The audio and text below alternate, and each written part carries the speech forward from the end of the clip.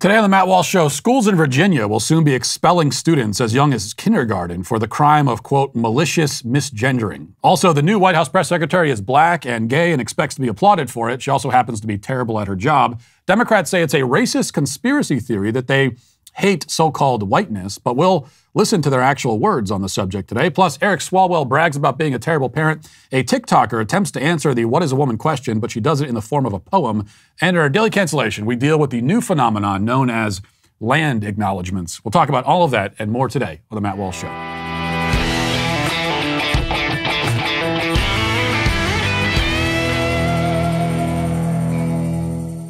You know, to avoid public criticism and peer pressure, would you compromise your principles to blend in with the crowd? Or would you stand for what you believe? In 2020, NBA rising star Jonathan Isaac faced that very question. Amid pro basketball's league-wide protest against racial injustice, Jonathan became one of the only players not to kneel for the national anthem.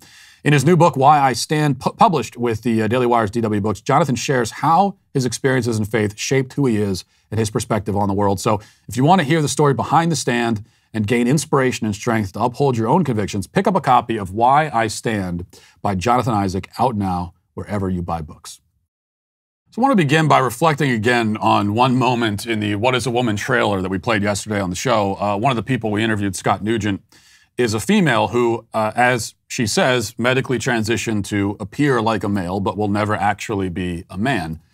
Now, she speaks out now quite bravely about her own horrific experiences with medical transition and warns against, most especially, the drugging and mutilation of children.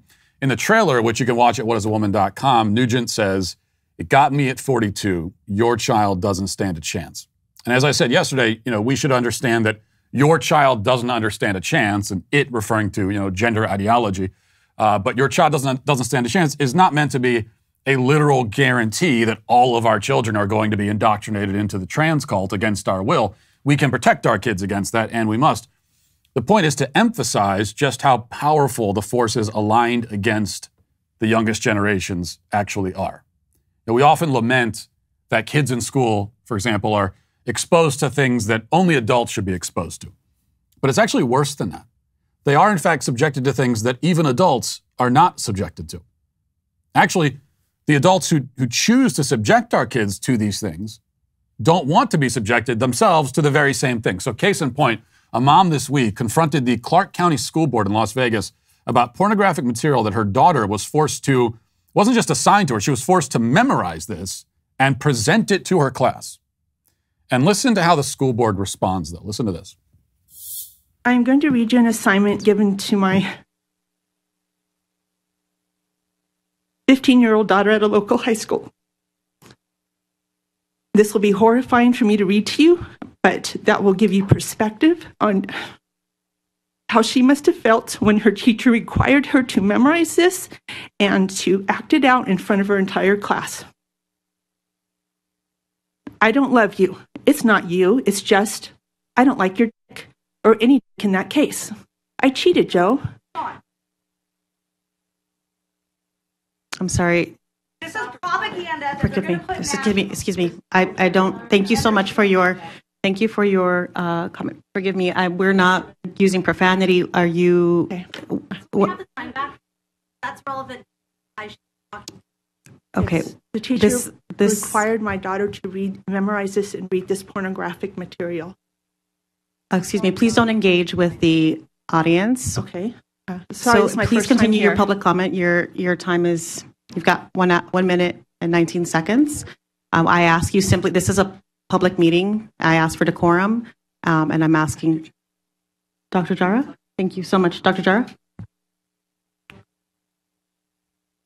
If you don't want me to read it to you, what was that like for my 15-year-old daughter to have to memorize pornographic material? So you hear someone in the audience first cuts her off and says, "This is propaganda." It is propaganda, but it's the propaganda being given to kids in school. And immediately after, the mother there at the microphone said what you heard her say at the end, which is, if you don't want to hear it, then why are we giving it to kids? They cut her microphone. They, the adults on the school board, did not want to have to hear profanity and sexual vulgarities, but they don't mind if 15-year-old kids are exposed to it. So just think about that for a moment. There are things that kids are subjected to in schools which would be considered not only inappropriate, but potentially sometimes illegal anywhere else in society. Adults are able to say things to kids in school, make them do things that in any other context would lead to that adult being arrested. If you walked up to a child that was walking down the sidewalk and you handed her the material that the mother in that video was reading, you'd go to jail. But a teacher can assign it as a mandatory classroom activity, and the school board will take a don't ask, don't tell approach to it. I don't care if the kids have to hear that, but don't make me listen to it, they say. No, kids in school aren't being treated like adults. That would be bad enough. The actual situation is worse. Here's another example from today. Fox News reports the school board of Fairfax County Public Schools in Fairfax, Virginia is reviewing updated rules that could potentially expose students to suspension or expulsion for, quote, maliciously misgendering their peers based on, quote, frequency and intensity. Yeah, you got to worry about the intensity of the misgendering. The Fairfax County Public Schools Students' Rights and Responsibilities Handbook, which will be voted on May 26th, includes in its updated version rules that make malicious dead naming and malicious misgendering of classmates a level 4 offense, which allows for a suspension of up to 5 days if frequency and intensity are present, according to page 19 of the document. Using slurs based upon the actual or perceived gender identity is forbidden under the rules of the document, quote, which includes but is not limited to malicious dead naming or malicious misgendering. Now, malicious misgendering may sound like the name of an indie band, but actually it refers to the crime of using a grammatically correct pronoun to refer to a gender-confused person. And dead naming, of course, means using the name their parents gave them rather than whatever name they made up for their new alter ego. This is a level 4 offense. The good news is that it's not a level 5 offense, which means that it's not quite placed on the same level as homicide and sexual assault. So Fairfax, in this way, is slightly less insane than the school district in Wisconsin that we talked about yesterday that's charging 3 boys with sexual harassment for failing to refer to a quote-unquote non-binary student with they-them pronouns. So this what's happening at Fairfax is actually not as bad as what's happening in other schools. But the bad news is that level 4 puts misgendering on the same tier as assault, theft, and arson. So you could set the school on fire, and or you could refer to a boy as a he. And it's, tomato, tomato, it's the same thing. And the even worse news is that students all the way down to kindergarten will be subjected and subject to these rules and then the prescribed penalties, which include lengthy suspensions or even expulsion. This puts a moral burden on little kids in elementary school that the vast majority of adults have never had to endure. I've never had to endure. Because they're being compelled to lie under threat of immediate and severe punishment. I've never quite been in a situation like that, have you? They must choose between the truth or their academic futures. It's like a 7-year-old kid is faced with that.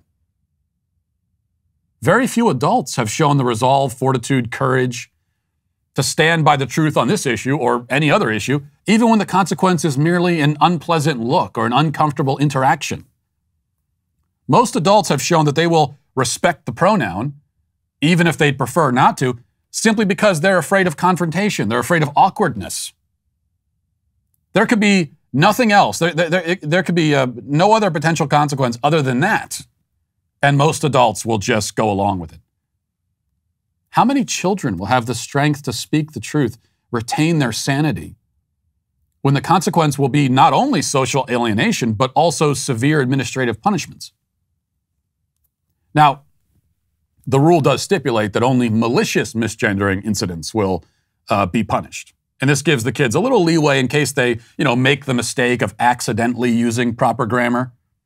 Might also give them a little bit of grace if they have trouble keeping up with their classmates who have a gender identity that changes 5 times a day.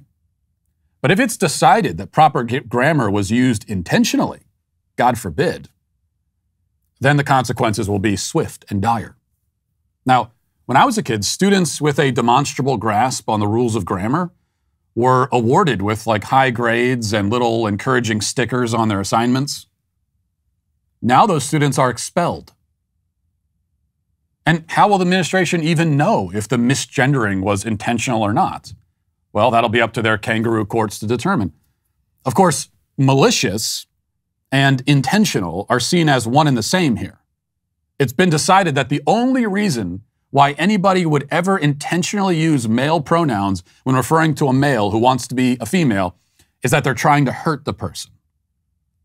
The possibility that somebody would misgender, i.e. correctly gender, not because they want to hurt anybody, but because they value the truth and because they realize that cooperating with and affirming confusion only causes more harm to the confused individual, that possibility is discounted. Doesn't exist as far as the Fairfax schools are concerned. Now, the effect here is, first and foremost, of course, that kids are mentally beaten into submission until they finally accept the tenets of gender ideology, not because they understand the tenets or believe them, but because they're afraid, understandably afraid, and they lack the energy or the will to deal with the consequences of not accepting what they're being told to accept. But another effect, just as intentional, but less often discussed, is that kids are being turned against each other. Terry Schilling of the Claremont Institute made this point on Twitter about this story. I thought it was a good point. That these kinds of policies are, on top of everything else, yet another way to sow division and suspicion and resentment within the student population, among the kids themselves. It's announced from on high that any student who intentionally fails to use preferred pronouns is malicious and deserving of the harshest possible penalties. This is a message and word of warning, not just to those heretical students, but to all the other kids as well. It's a big red arrow pointed at the heretics saying, these people are bad. They hate you. You should hate them too. That's the announcement. Don't try to see the best in people. Don't give any grace. Don't try to understand things from their perspective. Oh no, not that. No, if they don't do what you want them to do, report them to the authorities and destroy their lives. That's the message. The environment that's fostered. So your kids don't stand a chance? Well, if they're abandoned to a system like this, left to their own devices to navigate it, their chances of surviving with their souls and minds intact may not be zero, but the chances aren't great. That's for certain. Now let's get to our 5 headlines.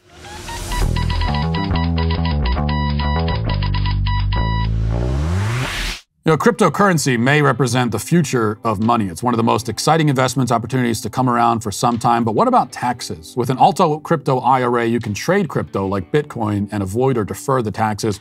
Get into investing in crypto and do it in a tax-advantaged retirement account. Alto's Crypto IRA is the easy way to get crypto into an IRA. Trade all you want without the tax headache. Create an account in just a few minutes and invest with as little as $10. No setup charges needed. There are multiple ways to fund your account. You can make a cash contribution. You could transfer cash from an existing IRA, or you can roll over an old 401k, so it's very easy to do. You also have secure trading 24/7 through Alto's integration with Coinbase. There are 80 plus coins available, including Bitcoin, Ethereum, and Cardano. All you got to do is open an Alto Crypto IRA account with as little as $10. And that means just go to altoira.com/Matt. That's ALTOIRA.com/Matt. Go again to altoira.com/Matt. So the new White House spokeswoman took over for Jen Psaki yesterday, had her very first White House press conference. And her name is Karine Jean-Pear. That's how I'm going to pronounce it anyway. And this is how Karine Jean-Pear introduced herself. Let's listen. I am obviously acutely aware that my presence at this podium represents a few firsts. I am a Black, gay, immigrant woman, the first of all 3 of those to hold this position. I would not be here today if it were not for generations of barrier-breaking people before me. I stand on their shoulders. If it were not for generations of barrier-breaking people before me, I would not be here. But I benefit from their sacrifices. I have learned from their excellence, and I am forever grateful to them. Representation does matter. You hear us say this often in this administration, and no one understands this better than President Biden. Well, that's a totally normal thing, right? It's just you're getting up there. It's the White House. It's a press conference, and the first thing you do is announce your sexual orientation. Hey, just so you all know, I have sex with women, just in case. I just wanted to, we're sitting here at the White House, and I thought everyone should know that. So here you go. I like how she's thanking her forebears. You know, I want to thank all the lesbian press secretaries that came before me. I stand on the shoulders of lesbian secretaries. It's just an entire mountain of them that I stand atop. She's truly the Jackie Robinson of gay press secretaries. Well, never mind, actually, because Jackie Robinson was great at his job. And that's the thing we often forget, is that Jackie Robinson was great. And that's why he's remembered. That's why he achieved everything that he did. He broke the color barrier and was great. So he earned his way in, and then he dominated. And that's the thing that's always missing. You know, from these kinds of conversations where we talk about the first person to do this or that. Well, it used to be you were celebrated if you were the first and also great. If you were the first and you sucked at it, then like nobody cares. No one's going to remember it. That's not an accomplishment. That's actually worse. So if you're going to be the first to do something and then be bad at it, it'd be better off if you didn't do it at all. What if Jackie Robinson had gotten in there and just and he was awful and had flunked out, you know? Couldn't hack it in the league. So if I was even tempted to possibly celebrate you for being the first of any kind of person to do something, you need to actually be good at it.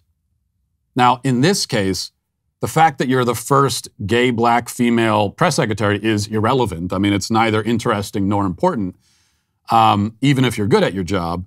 But I hate how this question of skill has been completely ignored. It's just been ruled out. We're supposed to celebrate people ahead of time, no matter if they're good or not. No matter what they actually do in that position. In fact, she then demonstrated that she certainly did not get the job because of her abilities, unfortunately. So listen to this exchange where she tries to explain why raising taxes will lower inflation. This is the claim that Biden had made, which is that if by raising taxes, it's going to help fix inflation, which is totally incoherent, of course, but and it's an indefensible proposition. But you're the press secretary. Literally, your job is to defend the indefensible, especially if you're the press secretary for Joe Biden. So let's hear how she does. Look, you know, we have talked about this past year about making sure that the wealthiest among us are paying their fair share, and that is important to do, and that is something that you know, the president has been, you know, working on every day when we talk about inflation and lowering costs. And so it's very important that you know, as we're seeing costs rise, as we're talking about how to build a America that's safe, that's equal for everyone and doesn't leave everyone behind. That is an important part of that as well. But how does raising taxes on corporations lower the cost of gas, the cost of a used car, the cost of food for everyday Americans? So look, I think we encourage those who have done very well, right, especially those who care about climate change, to support a fair tax code that doesn't charge manufacturers, workers, cops, builders a higher percentage of their earnings, that the most fortunate people in our nation, and not let that stand in the way of reducing energy costs and fighting this existential problem, if you think about that as an example. And to support basic collective bargaining rights as well, right? That's also important. But look, it is, you know, without having a fair tax code, which is what I'm talking about, then like manufacturing workers, cops, you know, it's not fair for them to have to pay higher taxes than the folks who are not paying taxes at all. That's hard to watch. I mean, visibly rifling through her notes, kind of panicked, like, what am I supposed to say here? Reading lines that have nothing to do with the question she was asked. Because, again, the question was, how does raising taxes help lower inflation? Question isn't about, is it good to raise taxes? Is everybody paying their fair share? Whatever nonsense. That's not the question. The question is, does it lower inflation? Because that's the claim that Joe Biden made. And that's her performance. Now, I get that being press secretary is actually a very hard job. You're constantly lying. You can never give a straight answer to anything. At least that's what the job has become, right? Now, I think once you've finally deadened and silenced your conscience, it becomes probably easier. And if you go into it with no conscience at all, then it's even easier. That was, I think, Jen Psaki's great advantage. But still, that's no excuse for being that bad at it. Now, if it were me and I was asked, hey, why did the president say that raising taxes will fix inflation? I would just say, well, because he was lying. And people don't like paying taxes, and so he was just trying to think of a way to make it more appealing to people. And lots of people are stupid, and so they'll buy it. That's the reason. But I wouldn't have the job for very long. So I know you can't say that. I get it. But your job is to say a bunch of stuff where you're not really saying anything, but it sounds like you're saying something. That's essentially the job. And there is a certain skill involved there, which Karine Jean-Pear just doesn't have at all. She was also asked, as we move on here to Buffalo, she was asked why Biden is going to Buffalo, but as we pointed out yesterday, did not go to Waukesha, and here's her answer to that. How come the president is visiting Buffalo after a senseless tragedy there, but he couldn't visit Waukesha after 6 were killed and 61 injured in an attack on a Christmas parade there? I mean, he's visited many communities. Buffalo, he's able to go tomorrow to Buffalo before the trip. That is something that was important for him to do. But he has visited many other communities. Buffalo's not the first community, sadly, that he has to go up to because of a violent attack. So, that's not the first one. So he's been to many others. Well, right. No one said that he's never visited communities before. She reminds me of my kids. If I'm like, hey, Luke, you didn't clean your room when I told you to. Why didn't you clean your room? Daddy, I cleared the table yesterday after dinner. What does that have to do with cleaning your room, though? That's not, I understand that you've done chores in the past I've told you to, but that's not the chore I asked you to do specifically right now. So in this case, she says, well, he's gone to plenty of communities. He's gone to Maine. He's gone to, dozens and dozens of communities in this, probably hundreds of communities. There are so many communities that Joe Biden has been to. I could list them all, but it's just there's so many I couldn't even list them. Well, we understand that, but that actually only further underscores the point that he didn't go to Waukesha. So responding to that by saying, he goes to communities all the time. He's always visiting communities. Well, that just makes it worse, don't you see, Karine Jean-Pear? It makes it worse because he didn't go to Waukesha. So he goes to communities all the time, especially ones where there's some sort of a mass attack. Didn't go to Waukesha. Why is that? Well, we know the answer, and I know it's the answer she can't give, but the actual answer is that the victims were white. And so Democrats, they just don't care about that. Speaking of Buffalo, I want you to listen to what this reporter says when asking Karine Jean-Pear about the so-called Great Replacement theory. Just listen to the words that are used here. Very, very telling. Listen. There's polling that shows 1 in 3 Americans believe in some element of replacement theory. You just spoke in very broad brushstrokes there. Are there specifics that this White House is willing to do, willing to take in order to stop this form of thinking from further seeping out of the fringe and into the mainstream? So, we're going to continue to call this out. As we have talked about many times, the president at every chance he's had when we've seen a violent attack like this that is as we say with hatred and racially motivated, he calls it out and calls it what it is. What are we going to do to stop this form of thinking? They're not even trying to hide it. How are we going to stop? There's somebody in the press asking this, by the way. How are we going to stop people from thinking like this? And thinking like what exactly? What is the form of thinking? Well, it's this. It's the so-called Great Replacement theory. And one of the clips I want to play for you on this, and then I have a couple. Actually, I have some examples, in fact, of the Great Replacement theory that I want to present to you. But first, here's Chuck Schumer on the floor of the Senate yesterday, also railing. There are so many examples we could pull from because this has been the current thing for the Democrats over the last couple of days is the great replacement theory, which they're accusing Republicans of engaging in. And so here's just one example. Chuck Schumer on the floor of the Senate railing about it. Listen. This is replacement theory in a nutshell. It is dangerous and a deeply anti-American worldview. It is poisoning minds, people's minds, who spend hours wandering the darkest wastelands of the internet. And let's be clear, it's a message that has also found a special home in several right-wing outlets, and on one cable news channel in particular, Fox News.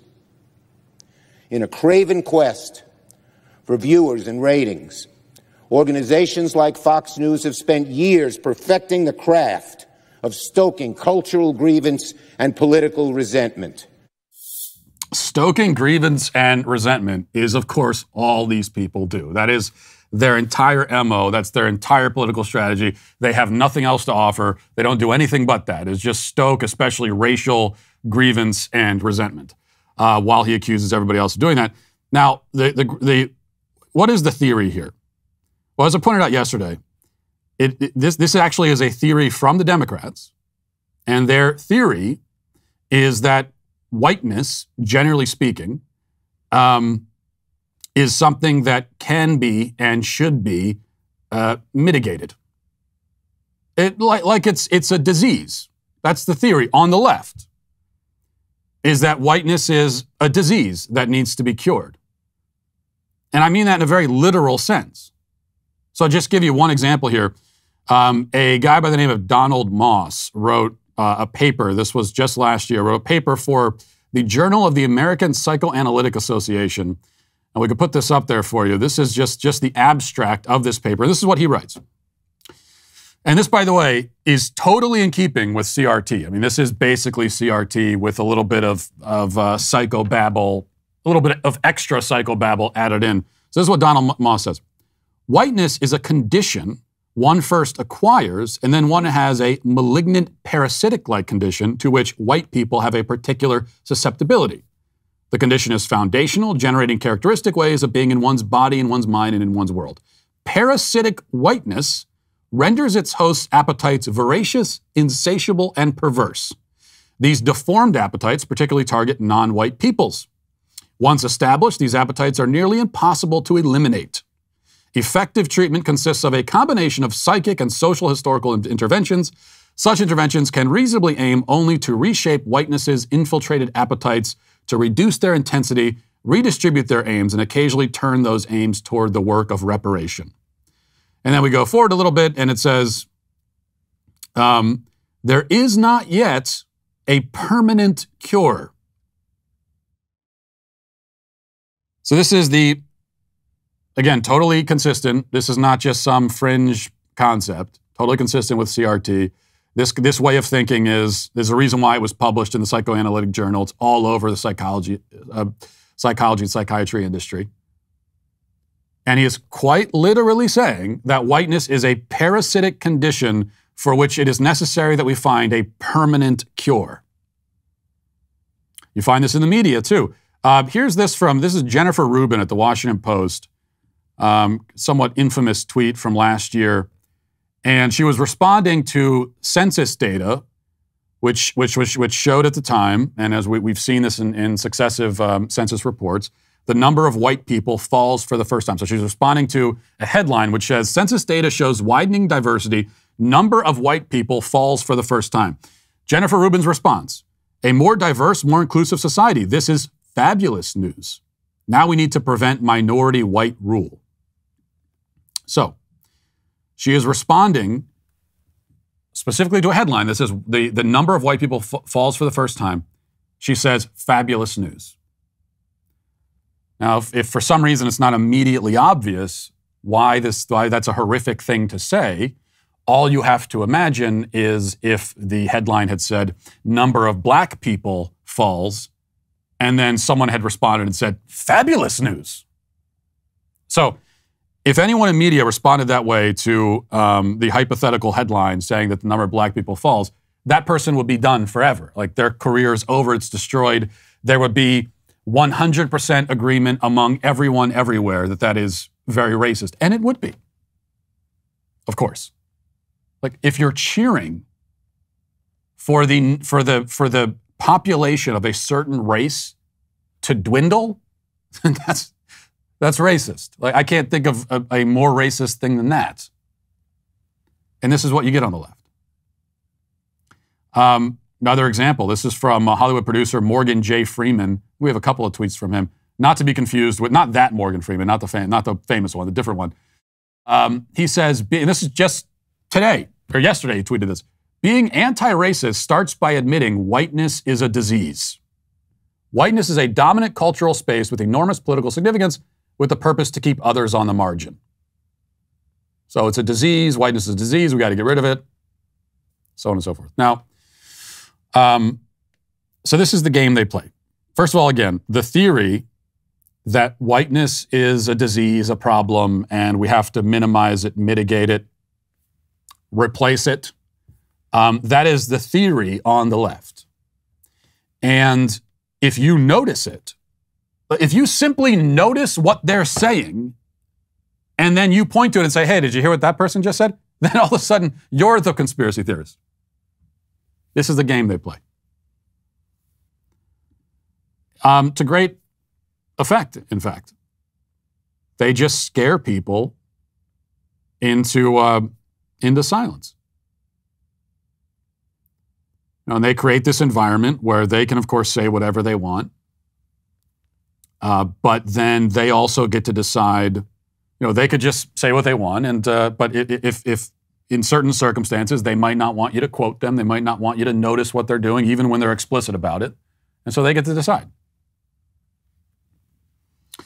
Eric Swalwell had some thoughts about the Buffalo massacre as well. Let's put this tweet up there. He says, my 4-year-old just FaceTimed to ask what I'm doing to help the people in Buffalo. And why did the bad man do this? Absolutely gutting. This cannot be his normal. It's time to ban assault weapons, #end gun violence. Now, there's a follow-up. We'll put it up in a second. But this is, of course, the meme that Eric Swalwell is doing here, which is the common thing you find, especially on the left, that, like, no matter how often this is relentlessly mocked, they keep doing it, where they put their own words into the mouths of their children, and then they do this, oh, my child just came up to me and said this. Doesn't matter how often we make fun of this, they just keep on doing it. And the thing is, very often when they make up these stories about what their kids have said, we're actually doing them a favor by assuming that they're making it up. Because if they're not making it up, then it means that they're abusive. It means that they're liars or they're terrible parents. So it's almost like, for your own sake, I'm going to give you the benefit of the doubt and assume your kid didn't say that. Like in this case, your 4-year-old? Why would your 4-year-old know about a mass shooting in Buffalo? Why would you tell your 4-year-old that? I have a 5-year-old at home. It would never occur to me to turn the news on and say, hey, come on in here, son, and watch this. There's a mass shooting in Buffalo. Let me tell you all about it. Now, the thing about being a very young kid is that if you have good parents anyway, you can just be a kid, and you don't have to live with the awareness of all of the most horrible things that are happening in the world. There'll be time for that later on in life, but not right now. So a lot of people accused Eric Swalwell of making this up, and he wanted us to know that he didn't make it up. So he followed up with, put the follow tweet up there. I love the no 4-year-old would ask this takes. You're in absolute denial if you think our kids aren't watching the horrors that we're allowing. And then he shows the text message exchange, whereas I guess it's his wife. And it's kind of confusing because his wife texts him, he wants to know if you're going to help the family of the people who died at the supermarket massacre. And then there's a picture of a kid watching the news, watching CNN, but the kid has a bow in the hair and is wearing a dress. So is Eric Swalwell dressing his son up like a girl, or is that his daughter? Who knows? I mean, I wouldn't put it past him, of course. So he's dunking on us by he's sort of debunking our claims that he's lying by saying, no, I actually am a terrible parent, and I do tell my 4-year-old about these kinds of things. Okay, well, have it your way, Swalwell. You're a terrible parent then. I'm fine believing that. Totally believable. All right, one other clip I want to play for you on a more positive note. Here's Republican Senator James Lankford yesterday on the floor of the Senate, making a point that may sound familiar if you listen to this show, but still an important point. Let's listen. You know, it's federal law right now that we protect turtle eggs. Turtles, if you destroy a turtle egg, it's a federal offense with a very big fine. If you destroy an eagle egg, it's a very big offense with a federal fine.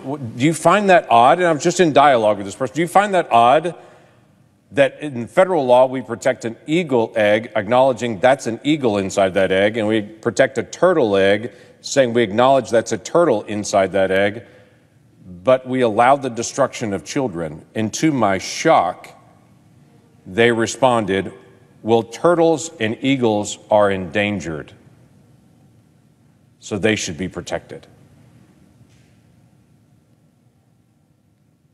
And I'm called the extremist.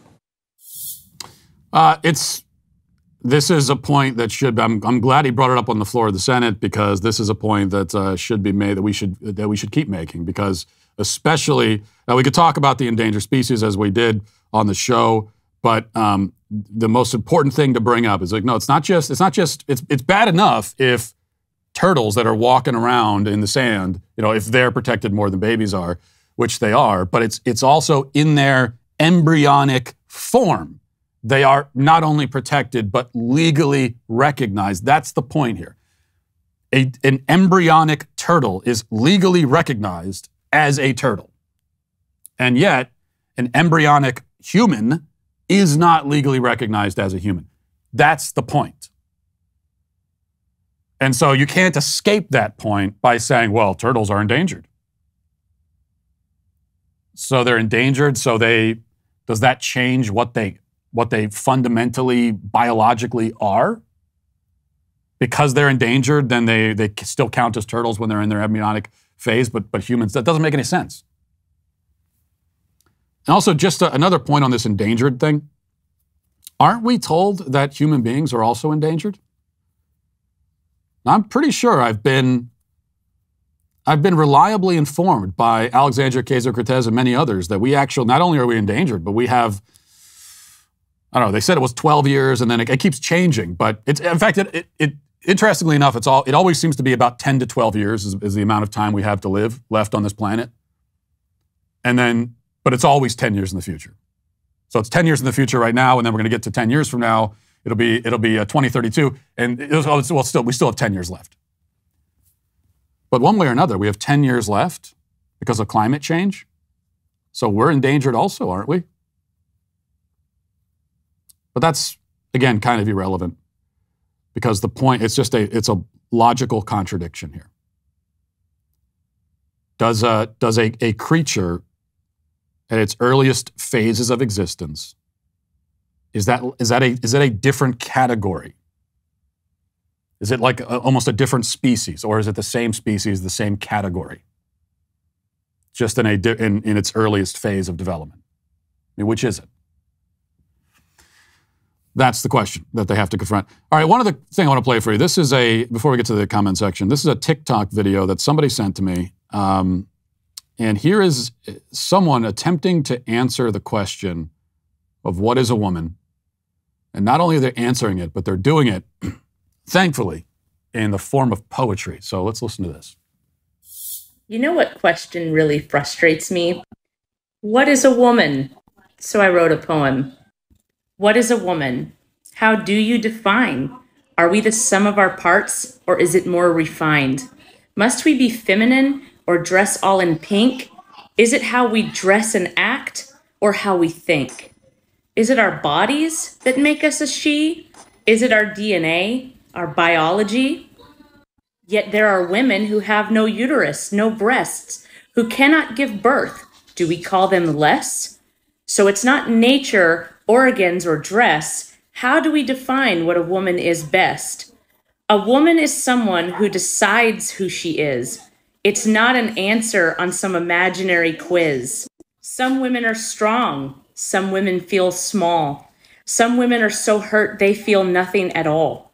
Some women are alone. Some women are mothers. Some women are vengeful, some women are lovers. Womanhood is more than a box we fit in. We don't owe an answer to questions asked with a smug grin. We owe no explanation. We aren't here to appease. We are women. We will be who we please. Hope you guys liked it. Love and light. I wish that someone, when we were shooting the film, had broken out into poetry for me, because that would have been great. That's the one thing. I told you there's a lot of stuff in this film, a lot of shocking moments, but no, I didn't get any poetry, so I'm a little bit upset about that. Maybe we can add that to a credit sequence or something in the film. I don't know. But that's her attempt at an answer. And it is, even though she takes the poetry approach, it's exactly what everyone does, of course, where she's just adding a whole bunch of words, but then it comes down and you're waiting and you're waiting. I don't know about you, but I was on the edge of my seat there, metaphorically anyway, listening, like, okay, it's all the poetry and the rhyming, very nice. Are we going to get to an answer at the end? We get to the last stanza. You're going to finally have the answer. And but at the very end, there's no answer. So all of that to come down to the conclusion of, I have no idea. I don't know what a woman is. A woman was anything they please. That doesn't help us at all. It's also, of course, not true. Okay, nobody can be literally anything they want to be. So, but putting that aside for a second, it doesn't actually answer the question. So a lot of dancing around it, but at least you danced around in the form of a rhyme, so I can appreciate that. Well, it's finally happened. The Fed is realizing the dire straits that our economy is in thanks to our loose monetary policy. Apparently, you can't just spend trillions every year with no repercussions. Who would have thought? Now, to play catch-up, the Fed has been raising rates and plans to raise them 7 times this year alone. You're already starting to see those ripple effects in the housing market as people's buying power diminishes. Have you considered what could happen in the stock market if our economy stalls out? Don't wait till that happens. Don't wait till it's too late. Take some of your profit from the stock market now and solidify them with gold from Birch Gold. Throughout history, gold has maintained its value better than any other investment in the entire world. That's how stable and secure it is. Text Walsh to 989898 for a free, zero-obligation info kit on holding gold in a tax-sheltered retirement account. Join the thousands of happy Birch Gold customers with countless 5-star reviews and an A+ rating with the Better Business Bureau. I trust the professionals at Birch Gold. You should too. All you got to do again is text Walsh to 989898 and secure the gains that you've made while you can. Let's get now to the comment section. Do you know their name? They're the Sweet Baby Gang. Let's see. Angela says, I want to become a Daily Wire member just for your movie, Matt. Well, we appreciate that. And lots of people telling me that they want to become a Daily Wire member to watch this film. And I hope, for the sake of my own feelings, that you're actually doing it. So go to What Is a Woman, because it's going to hurt my feelings if you don't. Go to whatiswoman.com and sign up and become a member today. Let's see. Scott says, okay, Matt, I'll admit that the plane with the What Is a Woman banner flying behind it was impressive, but I have to mention the fact that I didn't see a single ash-breasted tit tyrant flying around that day. How could you possibly still believe that the ash-breasted tit tyrant community is not threatened by habitat loss? Well, if you saw the footage of the Women's March, you saw plenty of the ash-breasted tit tyrant. But it turns out that they're flightless birds. They're much like penguins. They don't fly, and they in fact have the physique of large emperor penguins, it turns out. Steve-O says, in reference to today's canceling, I'm an immigrant from Australia. I've been here for 20 years and call myself an American. Here's what I get asked all the time. Do you know Crocodile Dundee? Are you having a nice vacation? Or welcome to America? The interesting part is it's usually the libs that ask me why on earth I would want to leave Australia for the US. Conservatives will say Australia is a place they'd like to visit. I usually answer the former with, for freedom. Americans are the most welcoming people on the planet. Stop with the nonsense. What on earth is wrong with people what on earth is wrong with talking about where you're from? Have some fun with it. Another thing I get asked is if kangaroos hop down the city streets. I always go with yes and add in that if you see a red kangaroo, you may be able to hitch a ride on it as they're 16 feet tall. That is, unless it hasn't killed you first. Yeah, but do kangaroos just hop down the street in Australia? I'd like an actual answer to that question. Yeah, this is the correct attitude that any human being should have. And I say this, I mean, I was thinking about this yesterday. We did the daily cancellation about these leftist immigrants complaining when people ask them where they're from. And I'm saying how absurd that is to be offended by it. I say this as someone who infamously is not a big fan of small talk. But even though I'm not a big fan of it, see, this is a perfect example. I'm not a big fan of it, but I'm not offended when someone attempts it. And I also realize that my issues with small talk, those are my issues. So I don't have the right to actually be offended that anyone would dare try to strike up a small talk conversation. That's my own hang up, which I'm entitled to and which I will cling to, but I'm not gonna make it your problem. And especially if you're an immigrant to this country and you're welcome into this country and people are showing an interest in where you're from, and they want to know about the culture where you're from and the country where you're from. Like, how about have a little bit of gratitude for the fact that you've been welcomed and people are taking an interest? Would you actually prefer that you come to this country and then you're just ignored? Like nobody cares? No, well, of course, as we discussed yesterday, the people that have this attitude, and this is the way the left approaches these issues, which is that, sometimes they're in the mood to talk about themselves and their identity, and sometimes they aren't, and you're supposed to know ahead of time and read their mind, and that's the way that's supposed to work. The value of the minivan, pickup, sedan, or whatever you drive probably appreciated significantly last year. Take care of your automotive investment and keep more of your money by buying the auto parts you need to maintain and repair your vehicle at rockauto.com. RockAuto.com only sells auto parts and related tools. They've been doing it for over 20 years. Their unique, intuitive catalog includes photos, specs, and installation tips that make it really easy to choose the correct parts for your specific vehicle and then install them as well. So they got all of it right there on their website. They not only have the auto parts you need, but will give you a selection of trusted name brands to choose from. You can pick brakes that match how you use your vehicle, whether that's for towing, racing, or just commuting to work. You can get suspension, exhaust, air conditioning, other kits that provide all the parts you need for a successful repair. RockAuto.com has lots of parts that you might expect would only be available at car dealerships if they're available at all. Parts like the fan inside your seat that cools your tush. You got to put something else there, so I stopped reading that. That cools your tush. RockAuto.com prices are always reliably low. That means they do not change prices based on what the market will bear, like many airlines and marketplace sites do. Their prices make it affordable for customers to keep their daily drivers and classics safely on the road. So go to rockauto.com for your auto parts and write Walsh in their How Did You Hear About Us box so they know that I sent you. Also, leading up to the 2-year anniversary of George Floyd's death and the radical worldwide repercussions that followed, Candace Owens has taken her bold lens to the people and places that ignited the violent and racially divided aftermath. Join Candace as she goes beyond what you've been told by the media to bring the truth to light and expose the greatest lie ever told. The trailer for this explosive documentary drops tonight at 8 p.m. Central Time on Candace Owens' show. The Greatest Lie Ever Told, George Floyd and the Rise of BLM, is only available to Daily Wire members, so subscribe today at thegreatestlie.com and tune in tonight to be the first to catch the exclusive trailer. You don't want to miss it. Now let's get to our daily cancellation. So a writer by the name of Michelle Syka highlights what she says is the worst land acknowledgement she's ever seen. Now, for those who are unfamiliar with this cutting-edge innovation in the field of white guilt, a land acknowledgement is something like an act of contrition that a Catholic might say after confessing his sins to the priest. Except in this case, the act of contrition is being offered to some randomly selected group of Indians who lived on the land in question at some arbitrary point in the past. Land acknowledgements are meant to acknowledge that we are allegedly on tribal land. So needless to say, talking about the worst land acknowledgement, it's like discussing the most unpleasant porta potty you've ever been in. I mean, there aren't any good ones. They're just varying degrees of sickening. The one presented here for consideration is from Vancouver Island University, and it says, Vancouver Island University acknowledges that we are on the traditional and unceded territory of the Snoony Muxu. Well, how do you do that? That's XW. How do you pronounce that? Anyway, territory of the Snoony Muxu people, and we thank them for allowing us to live, laugh, love, and learn here.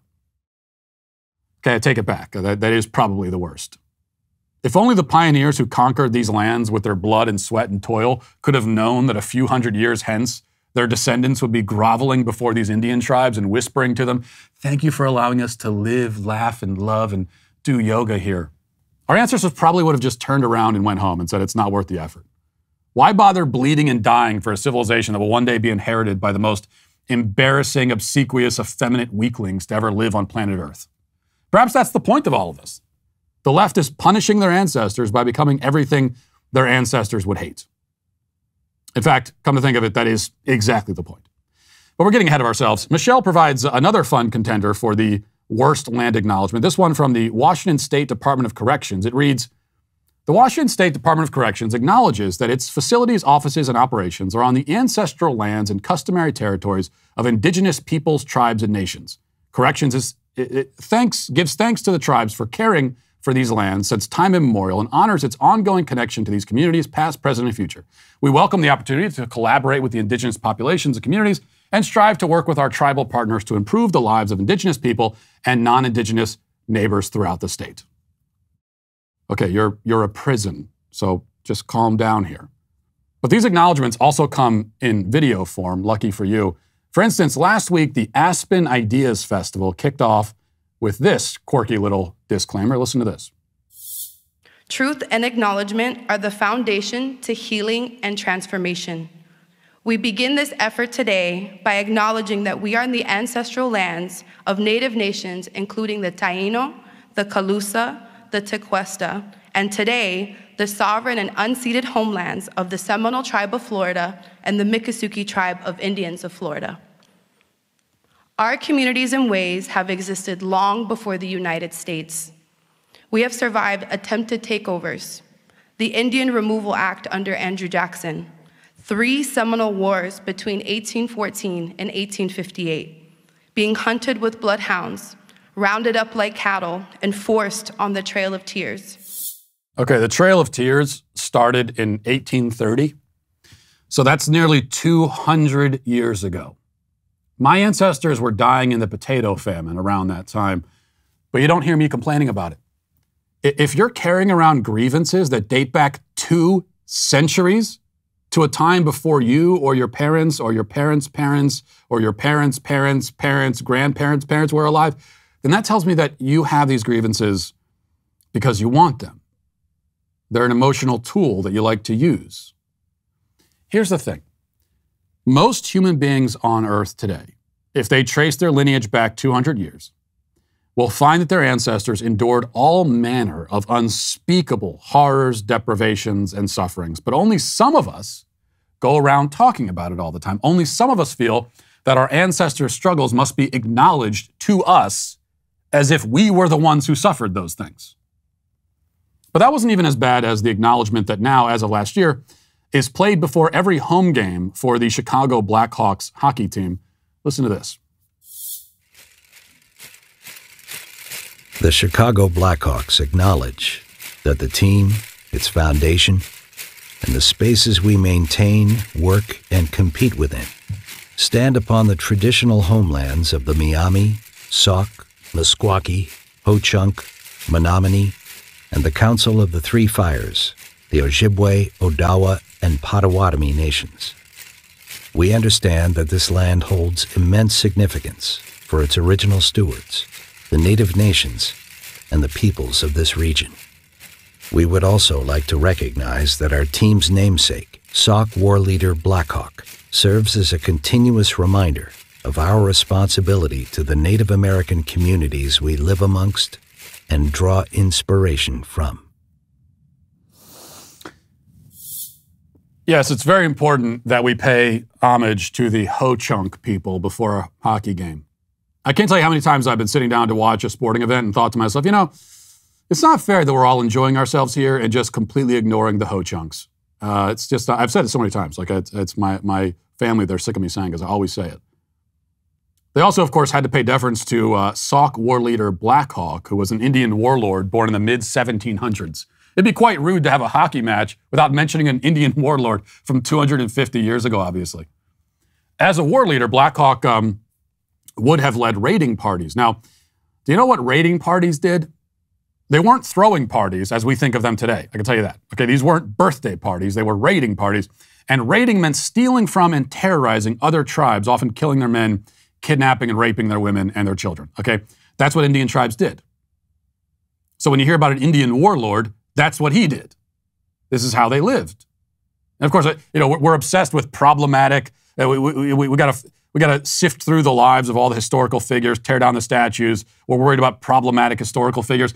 But the only historical figures we're still allowed to honor are Indian warlords from 200 years ago that raped and killed children. This is what happened in Indian tribes. It was the case everywhere without exception. They stole from each other, they killed, they kidnapped, they conquered, and so on, over and over again, century upon century.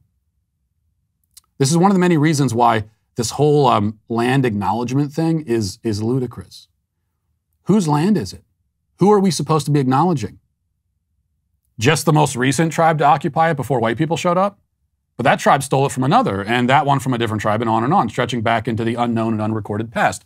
This is not whataboutism. This is, first of all, a simple historical reality that needs to be acknowledged. Speaking of acknowledgements, it's also a logical problem for the white guilt brigade.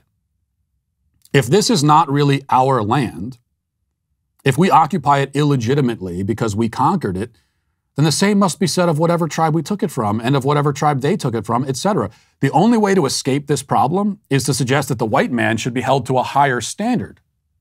But why is that? The only way to justify a higher moral standard for the white man is to claim that the white man is inherently morally superior. But I'm pretty sure that's not what they mean to say or what they want us to take away from this. Which means then that the same historical standard applies to everybody, which completely destroys the basis for all of this groveling and apologizing. This land was soaked in the blood of conquest long before anyone with white skin ever stepped foot on these shores. The white man joined the fray, joined the fight, didn't start it, or least of all, invent the whole concept. After all, what does the word indigenous even mean? According to the Collins Dictionary, it means, quote, people or things that belong to the country in which they are found rather than coming there or being brought there from another country. Okay, well, that means that either no one is indigenous here or we all are. Because everybody who lives here now, no exceptions here, everyone who lives in the Americas is descended from a group that came here at some point in the past. Period. Now, your ancestors may have come here 1,000 years ago. They may have come here 200 years ago, 2 years ago. But we all came here. A nation of immigrants. Isn't that what the left always likes to say? Now, it's not actually true because the European settlers came here before it was an actual nation. I mean, they came when it was unsettled wilderness, which means they weren't technically immigrants. But we did all come here. That's true. That doesn't mean that we can't or shouldn't defend and control our borders. No, because once you claim and settle a territory, you have to defend it. If you won't or you can't, it will cease to exist. If you have land that you won't or can't defend, you will not have it for very long. That's the law of history. That's the way of the world. The Indian tribes played this same game and understood the rules. It's only we modern people who are stupid and shallow enough to be scandalized by it. By the way, that land acknowledgement from the university has now necessitated its own acknowledgement of the sins committed by the acknowledgement. Because the university posted after that, they said, "We thank Michelle Syka for bringing to our attention an unofficial land acknowledgement on our website. We apologize to those who are negatively impacted by this language." Apologizing for an apology. And if anybody was negatively impacted by the apology for the apology, they'll no doubt apologize for the apology for the apology. They are stuck now in a self-perpetuating cycle of groveling, a vortex of cringe. This is the inevitable end result. It's where it always leads. And it's why land acknowledgements and all who give them are today canceled. And we'll leave it there for today. Thanks for watching. Thanks for listening. Have a great day. Godspeed.